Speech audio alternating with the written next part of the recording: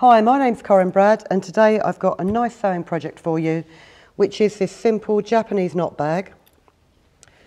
It just closes with a popper, so it's not the most secure of bags, but if you're just going out, you want something to put your lunch in, you've just got something you need to put some baby supplies, bottle of water and a sandwich, and the strap is simply made by tying together the two pieces at the top in a reef knot.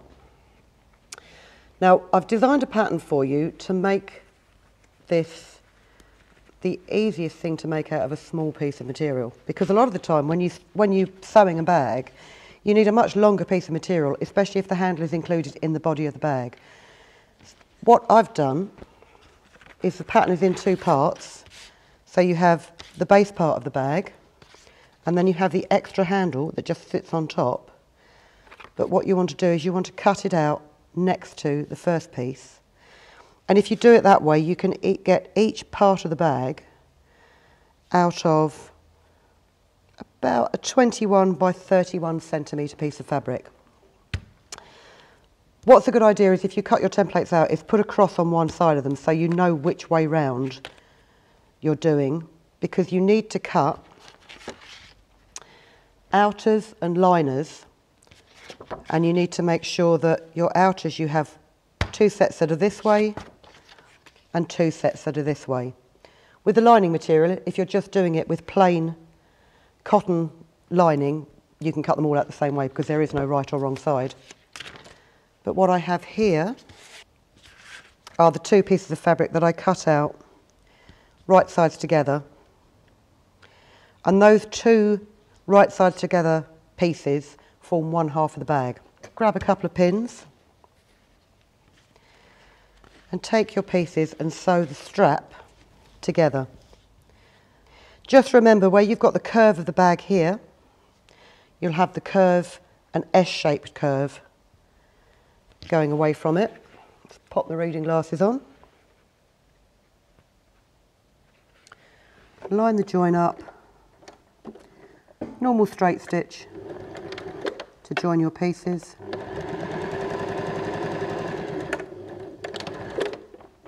And because obviously you're making a handle which will be load bearing, if you just finger press that seam to one side and go back and top stitch it.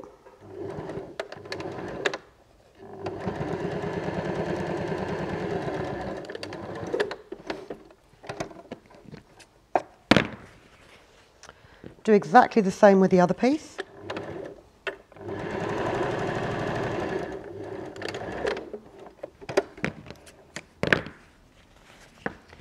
Finger press it and top stitch it.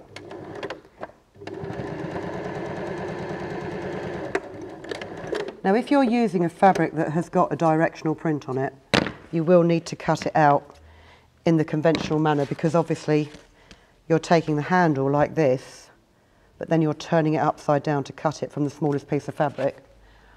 But if you've got a fairly random print like these, it doesn't quite matter so much. So what you need to do is now sew these together on that long straight edge. And you'll notice that you've got the corner cut out of here. And you'll think, well, why has she put a box bottom corner in the central seam? Well, this is because this isn't the central seam. This will become one of the side seams. It makes it neater if you can line up your strap joins.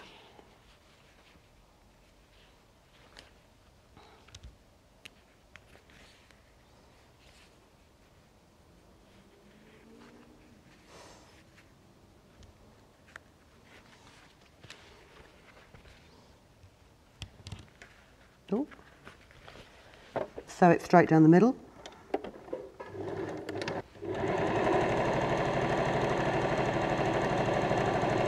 And I'm using my normal sort of 5-6 millimetre seam allowance, which is 1/4 of an inch if you're working in American sizes.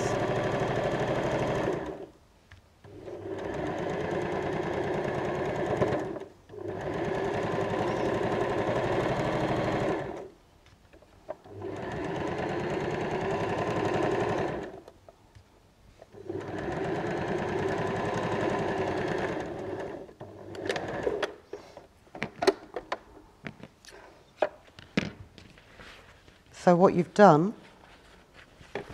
is you've joined your 4 pieces of fabric into one. Just finger press those seams.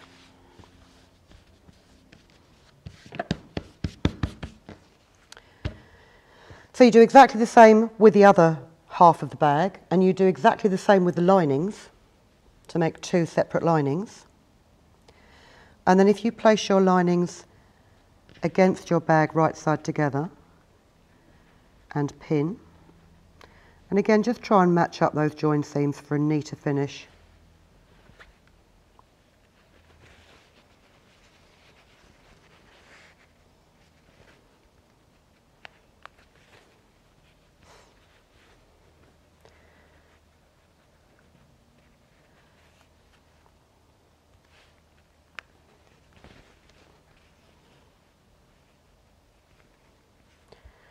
And the beauty of a bag like this is you can actually adapt it to make a longer strap if you wish, to make a deeper bottomed bag. What I will try and do is when I do the template, there'll be a downloadable PDF template. If you click on more in the description below this video, you should be able to download it and print it out. And I'll try and make sure I do one for a slightly larger bag. But I know damn well I'll forget that I've even said that, so I'm not promising anything. But people quite often comment on the videos, so if you do need a larger bag, just ask and I will do my best to get it done. So then what you want to do is you want to sew your bag together to the lining on the edges that will form, hang on, I'll show you which piece they form. The edges that form this part of the bag up to the strap.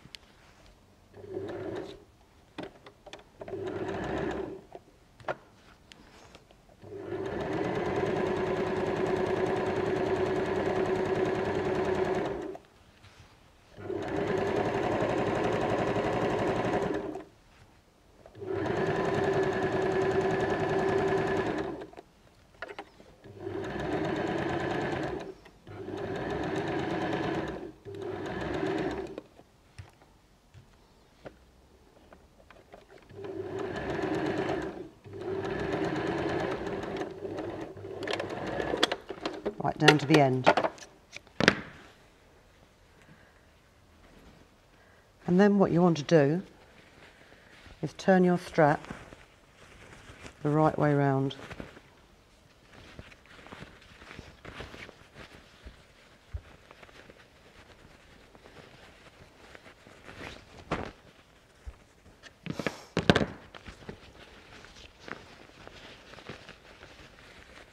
Now normally I've got a nice chunky knitting needle with me to turn these things out like this, but I have forgotten it. So I'm just going to have to use my thumb.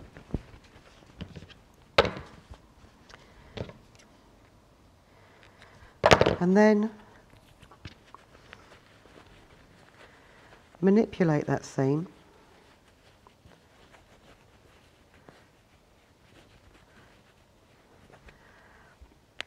so that you can top stitch it to keep a nice crisp edge on it.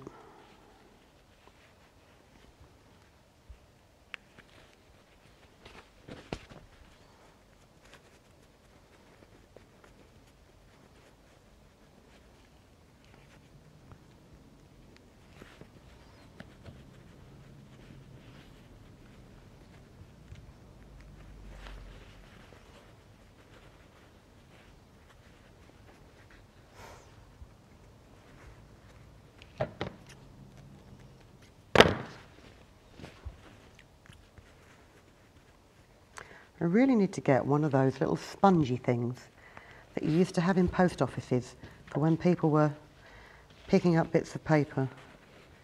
It's probably licking my fingers to get some grip on this fabric is not the most hygienic habit in the world, but it's my bag. I can spit on it if I want to.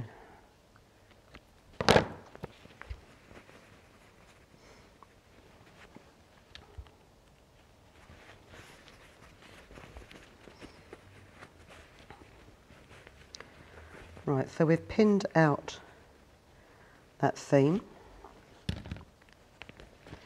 And when you top stitch it, the temptation is to go from the end of the seam all the way round to the end of the other seam. Start it about 2-3 inches, 6-7 centimetres away from the edge of the seam. There's a reason for that as well, which I will tell you in a moment.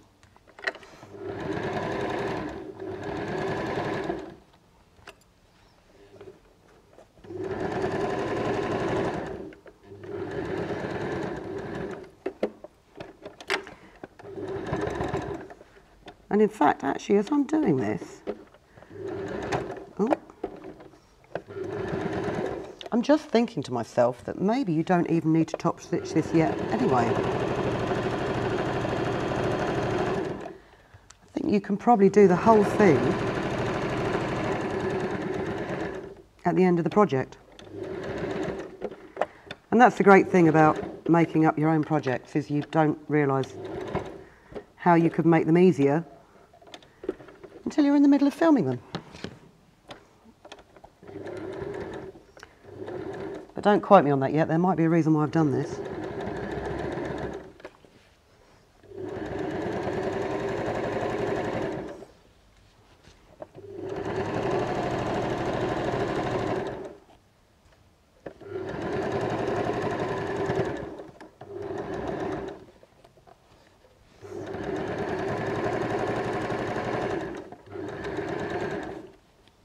And again, stop about 6-7 centimetres from the end of the seam. I have realised why I've done this. Yeah, you can top stitch this at the very end. The reason I've done it was because on the other half of the bag that I made earlier, I top stitched it to save time. But that's how I roll. Okay. So you've now got your two bag sides in effectively. So if you open these up and match up the seam,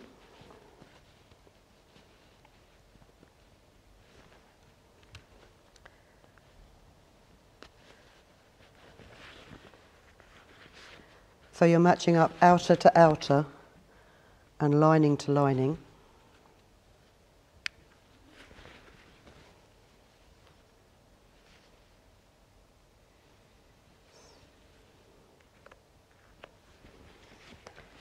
And sew straight down that seam.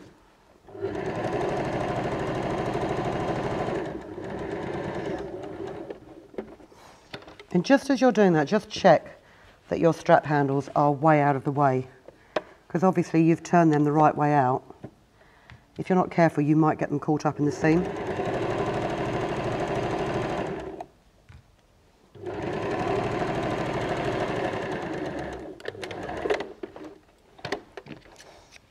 Like so.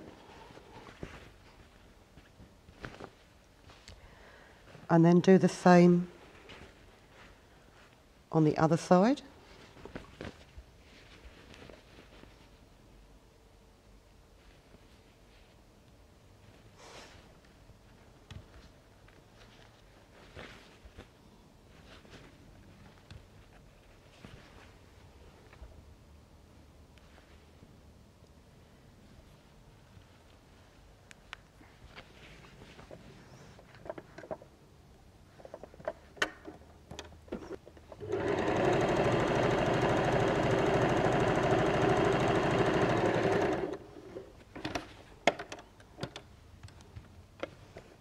Ow, stab myself.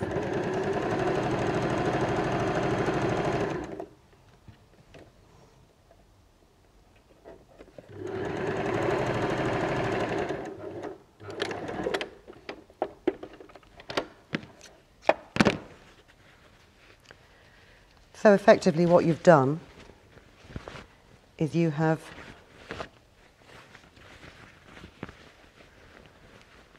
sewn together the two halves of your bag, like so. And then all you need to do is worry about the box bottoms and the bottom seam. So we would do, let's turn it this way. We're going to do the bag outer first of all.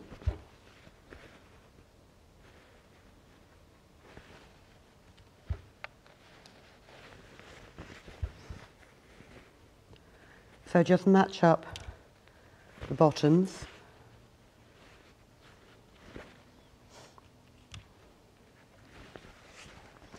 Make sure everything else is out of the way, well out of the way. And stitch right along the bottom.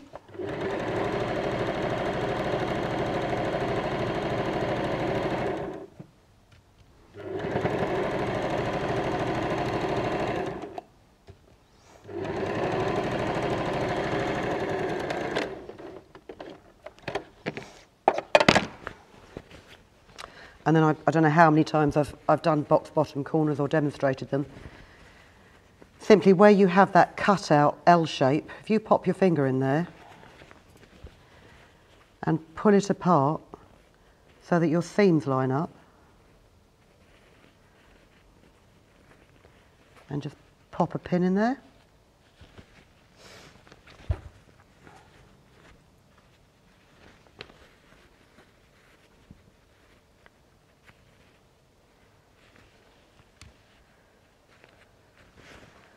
And stitch across the corners.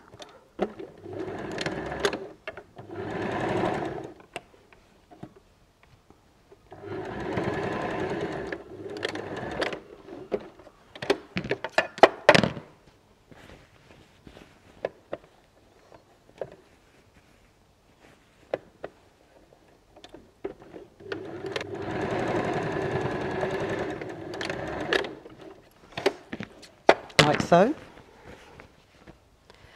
And then you'll do the same with your lining.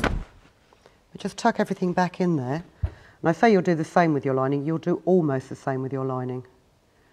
What you will do is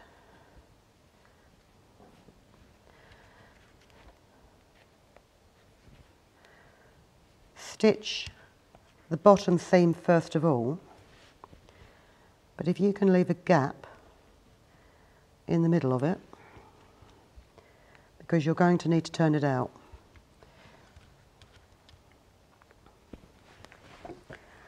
So sew from one end to about 5 centimetres from the centre seam and lock your stitching off. And then start again 5 centimetres the other side of the centre seam to the end.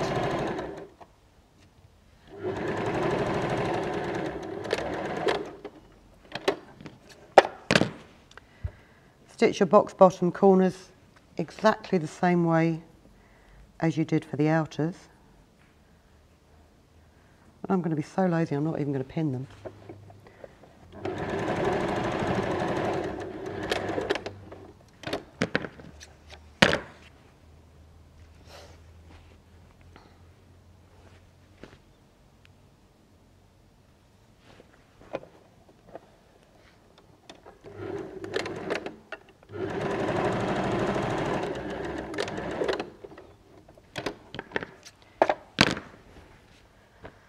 And then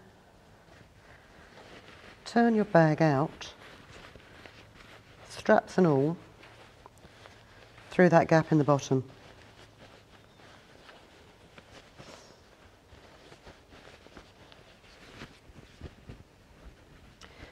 Give it a shake, but before you shake it right out, well, actually you can shake out your outer fabric properly, but don't worry too much about pushing out the box bottoms of the inner fabric because you're only going to have to push them back in again because they're going to be the lining, and of course they'll be back to front.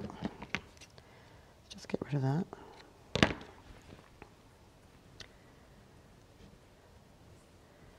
And just fold in the seam allowance of your gap.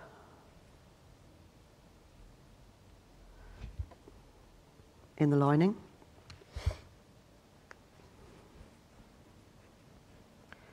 And I'm just going to top stitch this. If you have time, it is a much neater finish if you can slip stitch it by hand. But if you've ever watched any of my other sewing videos, you know how much I struggle to even thread a needle sometimes, let alone hand stitch with any degree of speed and accuracy. It's all right when you're sat at home in your armchair watching television, because you don't have to worry that your head's getting in the way.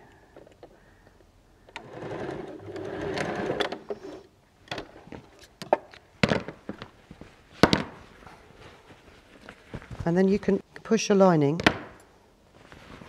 inside your outer. And this is what I was saying about when I was top stitching straps. You can actually leave the whole top stitching process till the very end, because all I need to do is just carry on from where I left off on the top stitch seam.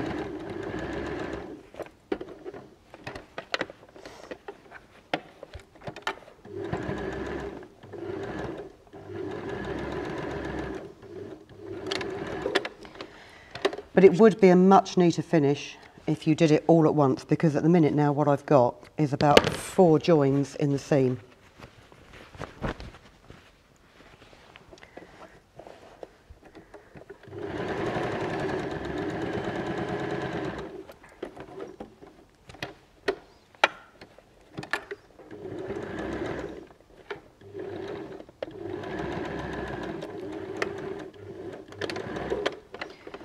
And for the sake of the 20-second stitching, that's actually saved me.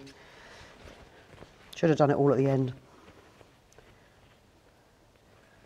But you live and learn. So there you've got your bag with your box bottom corners. And then just very quickly, I was going to show you, I've got these resin snaps. I mean, you can buy these, they're quite readily available.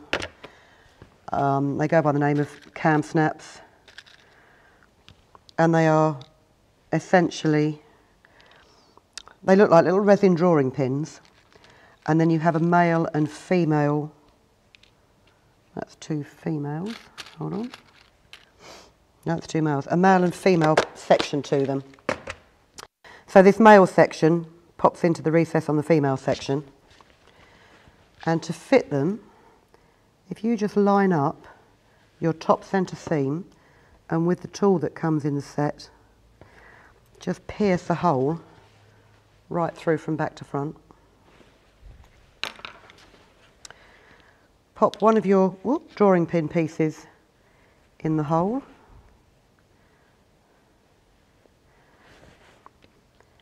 And place the male section on top of it. Grab your pliers and simply put it so that the drawing pin is in the cap, and you can just squeeze down. And what it does is it flattens the pin into the cap. Let's do the other one.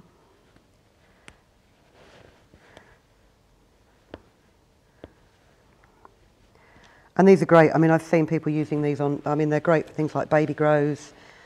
If you're making reusable women's hygiene pads, stuff like that, because they're so quick to fit and they work so well and they're so strong. They pull apart really easily. So that's the fitting for your bag, and then just to finish it completely, fold your straps in half, wrong sides together, like so.